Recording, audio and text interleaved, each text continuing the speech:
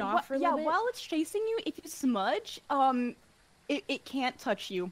You'll be fine for like 3 seconds. So you can wait till it's chasing you. You can smudge and then you can hide. Okay.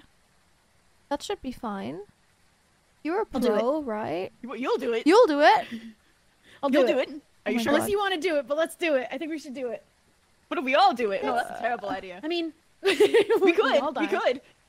Because once you get in your hiding spot, you turn your. It'll be fine. Yeah, You'll be fine. The rule is you have to wait till you hear a heartbeat in your ears, because that means the AI has like locked onto you. So once you hear the heartbeat, you can smudge and then hide, and that will count as a successful escape.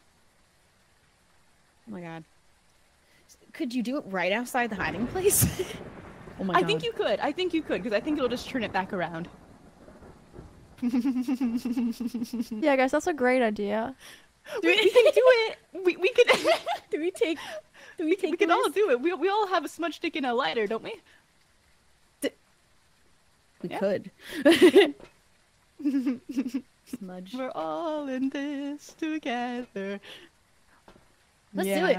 I mean, only one of us can die at a time.